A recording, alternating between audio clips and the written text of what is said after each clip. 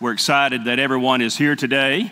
We are right in the beginning of a sermon series that our pastor Toby started about 4 weeks ago. You guys are familiar with the name of that series. It's called Hidden Servants, Hidden Servants.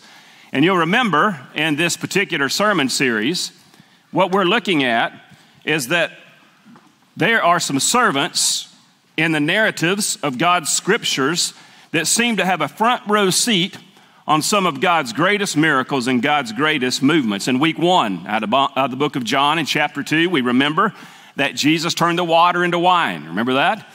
He instructed those servants there that day to fill the water jars to the brim, and Jesus performed a miracle. In verse 11 of John 2, we read, Jesus did this, the first signs in Cana of Galilee. He revealed his glory, and the disciples believed him. So that was week 1. Week 2, we looked at John chapter 6, where we found another hidden servant, a small lad with 5 loaves and 2 fish. He became the catalyst for God to feed 5,000 people that day. And in verse 14, similar to John chapter 2, an exclamatory statement. In verse 14 of John 6, we read, and after the people saw the signs of Jesus that he performed, they began to say, surely this is the prophet who's come into the world. He revealed that day his power. And then last week, 2 Kings chapter 5, Naaman, a pagan king, had the disease of leprosy, and God used another hidden servant, a young girl, the maidservant of Naaman's wife. In verse 2, you remember that this young servant girl, this young lady, instructed Naaman, if only my master would see the prophet in Samaria, he would be healed. And again, just like God has done throughout time, he chooses to use a servant to join him.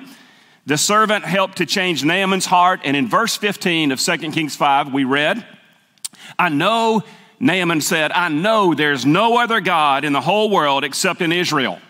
And that miracle reached out and changed a pagan king. That miracle reached out and changed the nation, possibly at a time when the nation was a deadly enemy of Israel. So what is the summary of all this? What are we trying to say? In all of these occasions, God uses a hidden and unnamed servant to accomplish his plan. Like Henry Blackaby said in his work, The Experiencing God, God doesn't need us to accomplish his plan, amen? But he wants us to experience him. And so today, in a similar pattern, in Mark chapter 2, there are 4 unnamed servants who did everything they could to lower their friend into the presence of Jesus. So once again, God uses hidden servants. If you will turn in your Bibles or your handheld device to the book of Mark, the Gospel of Mark, chapter 2, again, a narrative that tells us about some hidden servants. I will read the scripture and we'll unleash the text. How does that sound? Here we go. Mark chapter 2, beginning in verse 1. And when Jesus, entered Capernaum again after some days, it was reported that he was at home. So many people gathered together that there was no room, not even near the doorway. And he was speaking the word to them. Verse 3. They came to him, bringing a paralytic carried by 4 of them.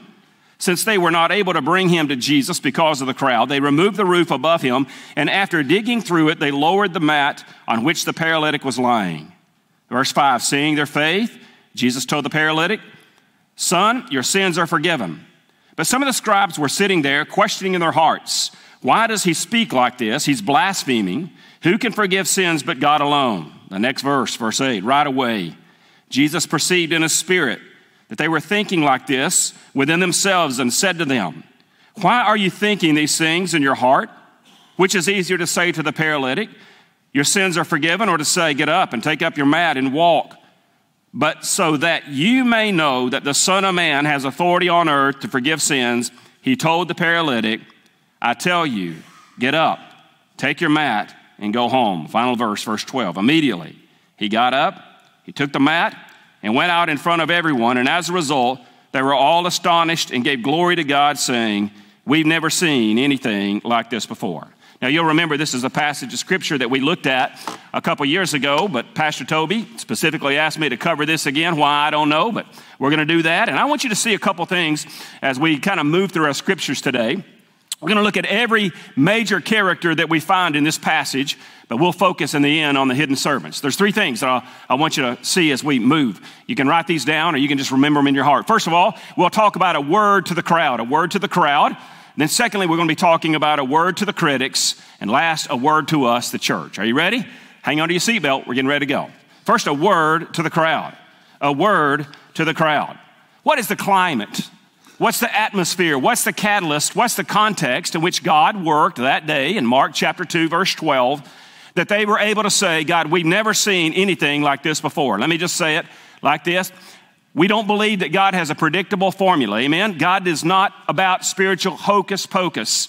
It doesn't mean that if I do certain things, then God will perform. What it does mean that there was an atmosphere, there was a climate, there was a catalyst that day that allowed God to work. And we began to see it in the context of the crowd. Now, what I want you to see, first of all, when it comes to the crowd, was that it was a crowd in verse 2, verse 1 and 2, who loved God. A crowd who loved God. Now look again, the Bible reads, and when Jesus came home, that's Capernaum, that's hometown, again, after some days, it was reported that there were so many people gathered that there was no longer room, not even near the door, and Jesus preached the word to them. The Bible says that when it was heard that Jesus came into the house, that many people gathered together, there was no longer room, not even near the door. And Mark does a beautiful job of using a double negative compound in the Greek. It's a no-no in English. He says, no, not even room, not even near the door, to explain the fact that the room was so filled it was spilling out into the streets. There were people everywhere. Now listen, you would agree with me today that a lot of activities can draw a crowd. Sports can draw a crowd, right? Concerts can draw a crowd. Protests can draw a crowd. Preachers can draw a crowd, or some of them. Churches can draw crowds, but when crowds are coming for Jesus and for no other reason, then they will be able to say, God, we've never seen anything like this before. Would you agree? Now here's the context. Here's the context. The action all began in chapter 2, back in chapter 1. It was Capernaum. And we know that in Mark chapter 1, Jesus began his earthly public ministry. And in verse 32 of chapter 1, the Bible tells us that Jesus healed so many people in the town that nearly everyone in town was healed. But here's the danger.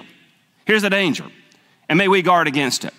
Many people had gathered and flocked to Jesus to see what he was going to do next. Each miracle left them hungry for more, almost like a spiritual drug.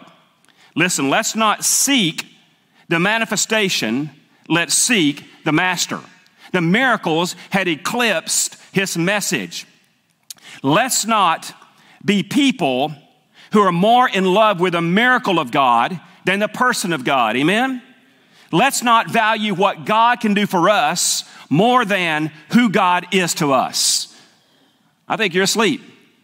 Let's not value what God can do for us more than who God is to us. If we're going to unroof the roof, if we're going to see God do great and mighty things, and for no other reason, we need crowds who come and love God. Are you ready? We need crowds, secondly, who love the word of God. You already saw it. You knew it was coming. Verse 2, what did Jesus do? What did he do? He preached the word to them. Again, there are a lot of members of the crowd that day who I'm sure were curious spectators. They were concerned about the miracle of the master. Jesus was fully aware of the intent of the crowd. And the Bible says in verse 2 that he preached the word of God to them. I love what Colossians 1:28 says. We preach Christ crucified. Paul said that. You see, here at South Main, let me just go ahead and make sure we're all aware, we understand. We're not going to make compromises with the word of God just to draw a crowd. We need crowds who come for no other reason than crowds who love God and crowds who love the word of God. It's interesting and sad today to look around, even this week, in so-called denominations and churches who have removed the teaching and the preaching of God's eternal word, and they've replaced it with sick and anemic substitutes. Politics, woke values, cultural acceptance, progressive Christianity, and liberal theology infects many churches today. But as I said a moment ago, and as I said a few years ago, let me be bold and just make sure that you understand. As long as Dr. Toby Frost is your current senior pastor, and as long as you have the staff that you have leading this church, you will never have to worry about issues, topics, concerns that are infecting or going to affect the pulpit health of this church. We preach Christ crucified. We preach the inspired, We preach the inspired, inerrant, everlasting, ever-living, holy Word of God. And to illustrate its importance, the Word of God in our most recent proposed revisions of our Constitution and bylaws, we have put an exclamation point on that. In Article 2, in Section 2, in that revised version that you'll vote on July 24th, in the context of calling a senior pastor, it reads, and I quote, "In the event that a senior pastor position becomes vacant due to health, resignation, or removal, the deacons will at the earliest opportunity nominate 7 covenant members who agree to serve. They shall collaborate to seek out and nominate a candidate for senior pastor," period. That's what it says now. Here's the proposed added. "The candidate shall be a man who believes in and is committed to the authority, the inerrancy of God's Word, the Bible." Amen? Now, here we go. To even further illustrate Section 8 of the proposed changes that we are asking you to vote on. And in Section 3, the Bible is even elevated with our other teachers and leaders. Further, to ensure that our church remains people of the Word, we've added this statement.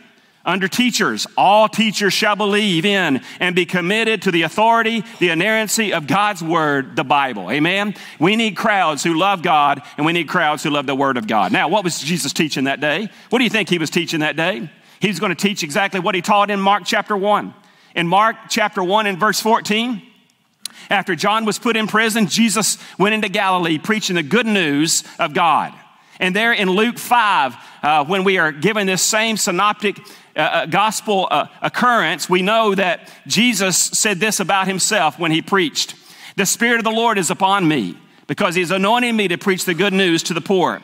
He has sent me to proclaim freedom to the prisoners and recovery sight to the blind, to release the oppressed, to proclaim the year of the Lord's favor. We preach Christ crucified." Now, here we go. You ready? You okay so far? You listening fast? We're talking fast. Here we go. A word to the crowd. A crowd that loves God, a crowd that loves the Word of God, and a crowd who loves the world who's without God. Look at verse 3. Verse 3, Mark chapter 2. "And they came, these 4 unnamed servants, bringing a paralytic, carried by the 4 of them." The text says that these 4 men were determined to get their friend into the presence of Jesus. It's interesting that all synoptic gospels refer back to this. I believe it's noteworthy.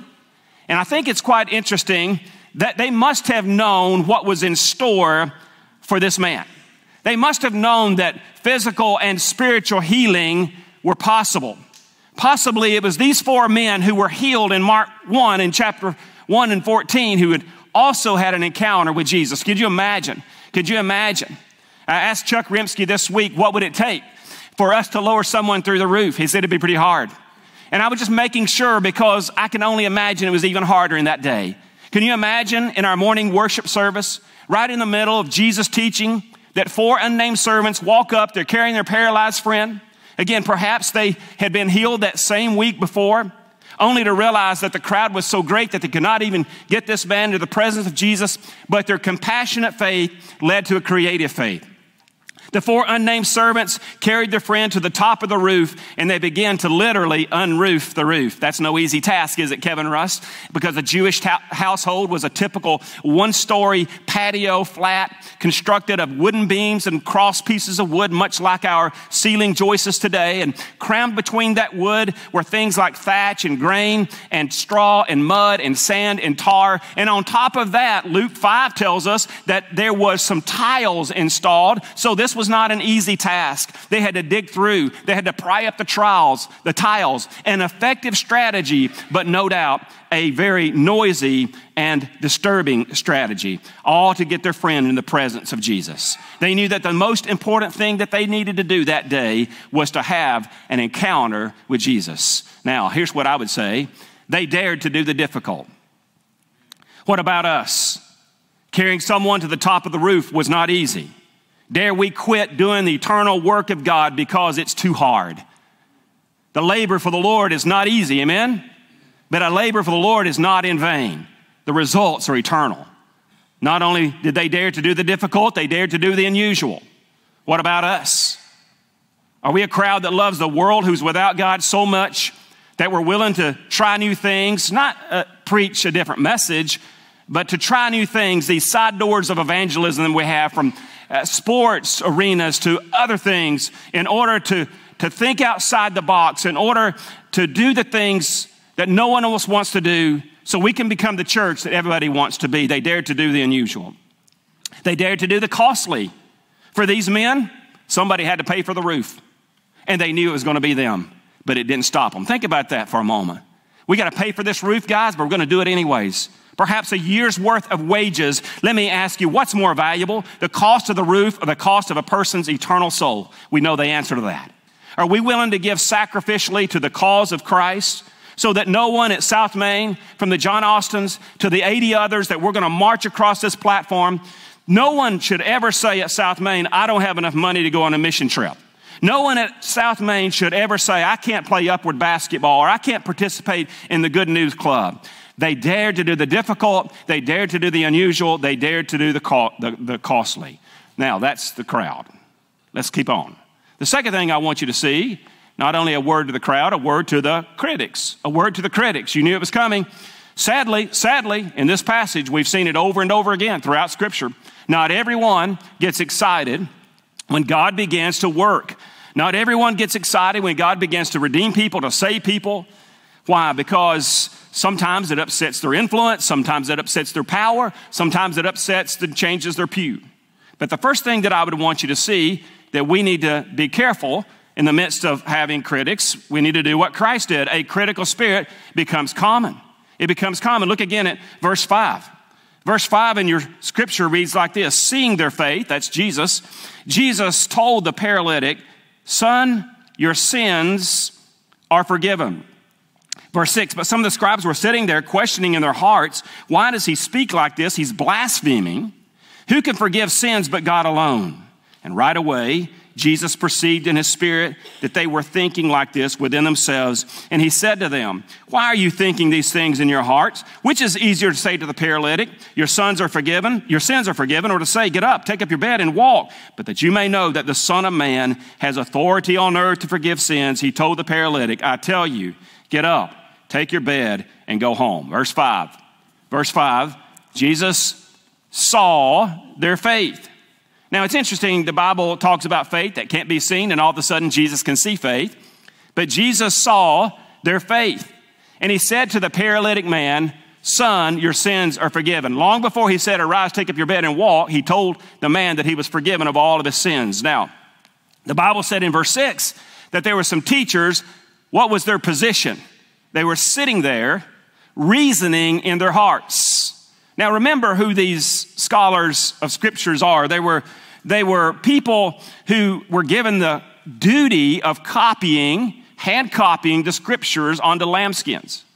These men, these scribes who were sitting there reasoning in their hearts, had copied the scriptures so much that oftentimes they had become so familiar with a biblical text that they became scholars of that text and authorities of that text. And it was the duty in Deuteronomy chapter 13 for this group, the scribes, to actually supervise the religious life of their nation. But here's the problem. Their interpretation of the law had become so more important than the law itself. In other words, they wanted to perceive and translate the law that would benefit them. This was not the first encounter, nor would it be the last encounter that Jesus had with a spiritual elite. The real paralyzed folks in this passage are who? It's the scribes. It's the religious leaders. They're paralyzed in their faith. They put God in a box. They set limits on God and how they believed God could work. And as religious leaders, I always think about it. Why weren't they out there directing traffic? Why weren't they giving up their front row seats? All they were doing is sitting there reasoning in their hearts. Now, here's a warning for us. As God continues to work here and around the world, there will always be critics who are familiar with the teachings of God, who find fault in the manner of God, the methods of God, and even the men and the women of God who work. Their fear is that God would become more powerful than their religious understanding. Their fear is that God would become more powerful than their religious influence, that God would become more powerful than their religious following. So church, be ready. I dare say that even now there may be some critics Let's don't get in the way of interrupting what God may be doing. Let's be open and believe that God has the power, and only God has the power to restore lives. Let's be open and believe that God has the power to save, to do the impossible. Amen? A critical spirit becomes common. Now, here's a second thing that we need to talk about. A critical spirit, as we talk about a word of the critics, must be confronted. A critical spirit must be confronted. We already read verse 8 through 11. What did Jesus do? Jesus proved he had a divine authority by telling the man, your sins are forgiven you. Now take up your bed and walk. Jesus, for the first time, is now forgiving people of their sins. Blasphemy later, that which would charge Jesus for his life in the court of law. This man, Jesus, has the divine authority to move and work in ways that he desires to see fit. And when you and I start questioning the power of God, when you and I start questioning the work of God, the word of God, be careful, because what you're really doing is questioning the divine authority of God in your life. Amen? Now here's what the word says. Isaiah chapter 55, 8 and 9. For my thoughts are not your thoughts, nor are my ways your ways, says the Lord. For as the heavens are higher than the earth, so are my ways than your ways, and my thoughts than your thoughts. Hey, let's not miss what God may be doing here because it doesn't feel comfortable or it's against our preferred method. Jesus has the divine authority. I love what Toby talks about. He talks about often, we want to become the church that we don't like, but our grandkids love. Let's not question the intent of God nor the authority of God. Let's not come or leave any meeting with a critical spirit, but a repentant heart, knowing that we're not God. Amen? What was the first group of characters we talked about? The crowd. What was the second group of characters we talked about? The critics. Here's the third. It's us, the church. A word to the church. A word to the church. The question I guess we should be asking is, what do we need to do today as we have dissected this text? What is it that we need to do? Again, being careful not to put a formula or some kind of easy believism or methodology or limits on God. In other words, that if I do these things, then God will work. But there are some things I think that are so evident that we need to have today in our church. And the first is a Savior must be present. A Savior must be present. It all began in verse 2 with who in the house? Jesus in the house. Everything begins and ends with Jesus. It's only Jesus who has the power to forgive sins, amen?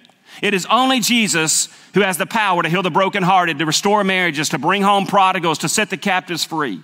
Jesus must be present. We must welcome, invite, honor him in our midst. It must be about Jesus. Every song that we sang today was about Jesus. A Savior must be present. Are we good?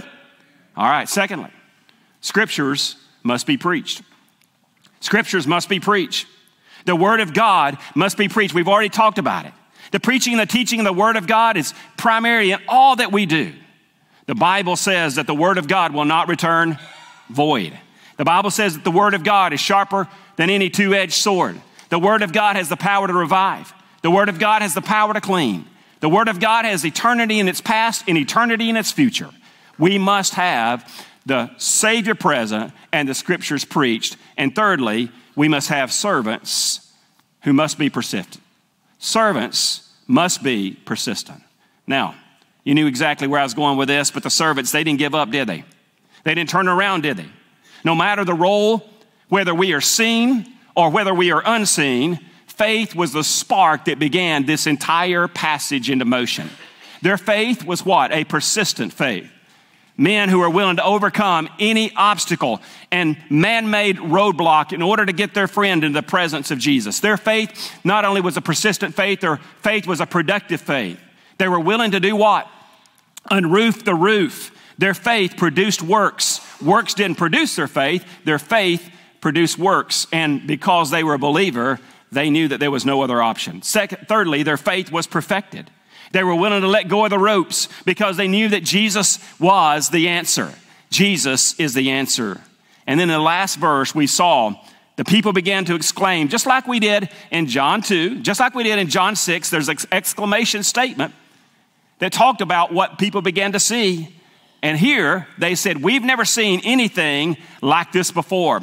I love what Luke 5, the synoptic passage, talks about. It says they were filled with fear, saying, we've seen remarkable things. The word there in the original language means that I have been exposed to the person and the presence of Jesus that I've lost my mind. Isn't that cool? I hope today that we lose our minds. Now, we began by talking about the characters. And I want to conclude by talking about the characters. Because every one of us today are found in one of these characters. First of all, maybe it's the crowd. You know what? I can't be too critical of the crowd. They did some good things. They really did. They came to see Jesus. But perhaps they played the role of a spectator more than the role of a servant. Today, listen, we need to move away from just coming to see Jesus in others to coming and experiencing Jesus for ourselves. I think it's time for some of us to step out of the grandstand stadium of our church onto the playing field of God's activity. We can't just be a church that has crowds. Secondly, you see the character of the paralytic. I didn't say much about him, but today we may have people who are paralyzed. I'm not talking just about physical paralyzation, but I'm talking about spiritual paralyzation. You're lifeless. You cannot move. You're without hope. You're without reason. You have no reason to exist apart from the forgiveness of sin. And that's exactly where you've been looking for. Jesus today wants you to come to his room. He wants to save you. He wants to be able to tell you, like he told the man here in Mark chapter 2, that the Son of Man has the power on earth, verse 9, to forgive sins. Did you hear that? The Son of Man has the power on earth. If you're like the paralyzed man, you need forgiveness of your sins, and Jesus is waiting. And when he used the phrase, the power on earth, he's saying that this is the place to receive forgiveness now. When you leave this world in death, it will be too late to make eternal preparations. Today may be your day for salvation. The crowd, the paralytic, then the critics. Like the scribes, perhaps, there are some people, and I can get that way. Ask Toby. I am a person of excellence. I'm a critical thinker, sometimes to a fault. Sometimes we unintentionally or maybe even intentionally take on the role of a critic. Perhaps we've had a spirit of doubt or a spirit of destruction. Maybe we've kept this church from seeing all that God wants us to see. And maybe today you need to repent. Maybe you don't need to come tell me, but maybe you just need to tell God and ask God to forgive you and repent and beg God that you would not interfere with what he may be doing. Or maybe you've hurt someone else and you need to go to them privately. Maybe you've been a critic. Or maybe today, just maybe, our church is filled with unnamed servants. Unnamed servants. Willing, dedicated, without their name even being mentioned in Scripture, willing to do what it takes to usher people into the presence of God. Unnamed servants are people who understand that it's a privilege to minister, to be a minister of reconciliation. Amen? Unnamed servants are those who are willing to make a mess, to become disruptive, if God is getting the glory and if people are coming to Jesus. Unnamed servants are people who are willing to give up their seat in order that someone else can have the opportunity to worship God and fall at his altar. Amen? Unnamed servants are people who are willing to get on a bus on a Saturday morning at 6 a.m. and drive 3 hours to Clarkston International Bible Church in order to teach refugee children from Afghanistan, like the young 10-year-old child that we met recently whose eyes were covered by a terrorist group while they slit the throats of her family members. Are we willing to be unnamed servants for those? Are we willing to be unnamed servants by planting seeds of faith, believing that God is the answer to your faithful and your fervent prayers? Are we willing to be unnamed servants, holding the hands of a sexually abused boy or girl, hearing their story of a mom or dad is showing them the love of Christ? But we're not finished. Unnamed servants are willing to give up their vacation to serve on mission trips to Atlanta, Africa, Montana, Utah, North Carolina, and anywhere else so that others can hear the good news of Jesus. Unnamed servants are people of faith, knowing without this faith that man can do nothing with God and God can do nothing with man. And unnamed servants are a bunch of senior adults who are not going to quit on God even when their bodies say so. Unnamed servants are people who know that God is attracted to desperation. How desperate are we? And here's where we began, and here's where we're going to end. God doesn't need us this morning to perform a miracle, does he? Focus right here. He doesn't need us. But just like Henry Blackaby said, he wants us to experience him. I don't know about you, but I want to experience him. Would you bow your heads this morning? Lord, we're going to give an invitation now, and we're going to allow our hearts to respond, to react to what we've heard, not the messenger, but from the Spirit of the living God, the eternal God who created us and formed us in our mother's womb, the God who knows us and loves us in spite of who we are. Lord, you want to change us. Lord, I pray for all of those in our congregation today that need to make public decisions and those like me who need to make decisions in their own heart. Lord, some may walk down an aisle. Some may choose to bow in reverence where they are. Lord, I pray you would take a church that has a crowd and move us out of the grandstand stadium and to your playing field and get involved in what you're doing. Lord, I pray for those who may be paralyzed in their faith. They've yet to receive Jesus, but just like you said, today can be their day of salvation. Lord, give them strength, boldness to walk down this aisle today.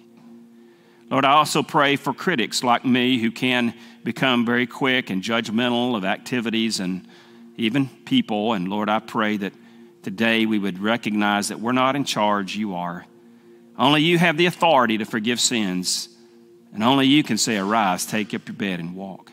Lord, I pray that we will guard our hearts today. And Lord, if necessary, we would go to others that we've hurt with our words, silent or public, and seek forgiveness.